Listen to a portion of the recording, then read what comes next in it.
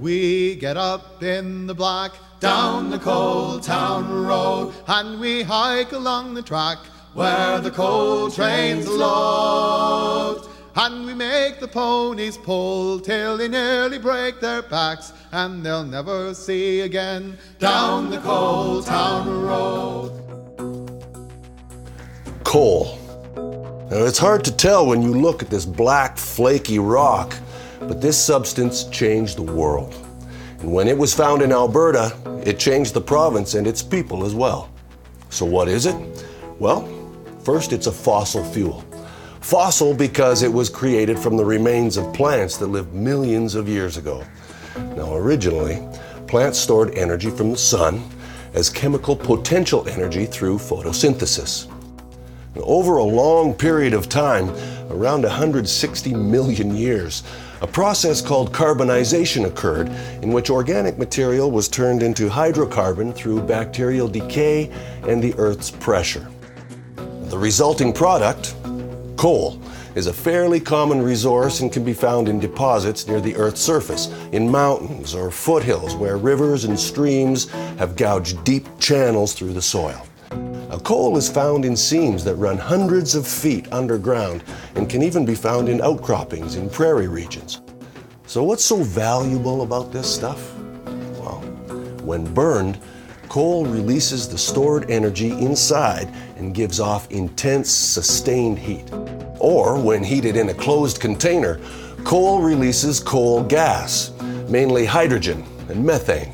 Now, coal gas itself is a fuel. It was used to heat homes, light street lights, and power factories during the 19th and early 20th centuries. Humans have used coal around the world for the last 4,000 or 5,000 years. The Iron and Bronze Ages could not have happened without it. The blacksmiths in Europe, the Middle East, and China also discovered that coal was necessary for the superheating and purification of iron and other ores to become steel. Now, in Alberta, the first known use of coal was by Aboriginal people who occasionally used it to darken their faces for ceremonial purposes. They did not use coal for heating or cooking. Wood was plentiful, and even cooking food over buffalo dung fires was preferable to the taste left by a coal fire. When Europeans arrived later and built fur trade posts, coal fired the forges in their blacksmith shops. Then in the late 1800s, cattle ranchers and homesteaders arrived who sought coal for heating.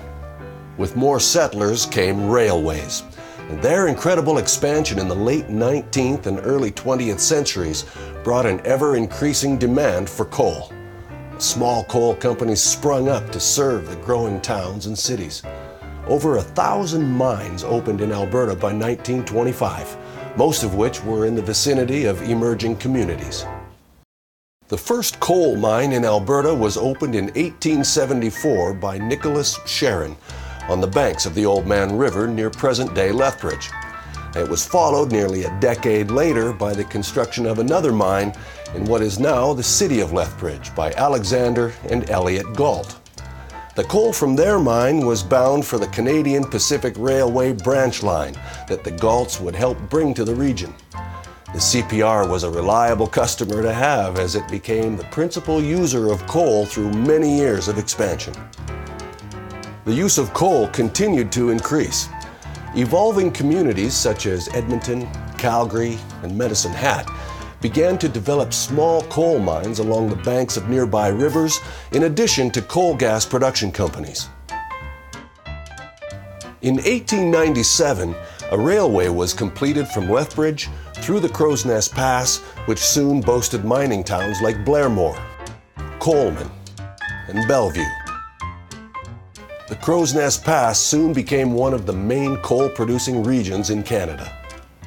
In 1910, the railway was extended to Edson. Southwest of Edson, the Coal Branch mining area was established in the foothills of the Rockies. In 1912, a CPR branch line reached Drumheller in the coal-rich valley of the Red Deer River. Coal was the key element in this cycle of expansion. It powered railways, which opened up the West, which allowed more coal to be discovered and allowed even greater expansion. When the First World War broke out, Alberta was second only to Nova Scotia in the quantity of coal mined. By 1921, 41% of all Canada's coal was unearthed in Alberta. As an export commodity, coal was only surpassed by grain. As the 20th century wore on, coal mining increased in areas like the Crow's Nest Pass, but so too did the number of mining accidents. The life of a coal miner was a tough, dangerous job. 31 miners were killed by an explosion in the Bellevue mine in 1910. Major disasters happened in the town of Frank in 1903, where the partial collapse of Turtle Mountain resulted in the deaths of approximately 90 people. But Canada's worst mining disaster occurred in 1914, when 189 miners lost their lives in a massive mine explosion near Hillcrest. Disasters like these led to the need for improvement in working conditions at the mines. Miner solidarity and union loyalty grew, and groups demanded improved working conditions that resulted in a number of strikes right across the province. Coal continued to be a major source of energy in Alberta until after the Second World War. In 1947, the oil age began. Within a few years, railway engines switched from steam to diesel, and automobiles became most people's primary transportation. Coal production slowed. Many mining towns in the Alberta foothills and Drumheller area fell into decline. In recent years, mines that were originally developed to provide electricity, like the one at Wabamun, west of Edmonton, have been closed due to environmental concerns and plant obsolescence. However, lately, due to the growing demand for energy, there has been an increase in coal production in Alberta. Although greatly diminished in use, coal is still a factor in the uncertain world of energy supply and demand. Coal was the first fossil fuel to be used on a large scale, making industrialization and globalization possible. In Alberta, coal helped to open the West.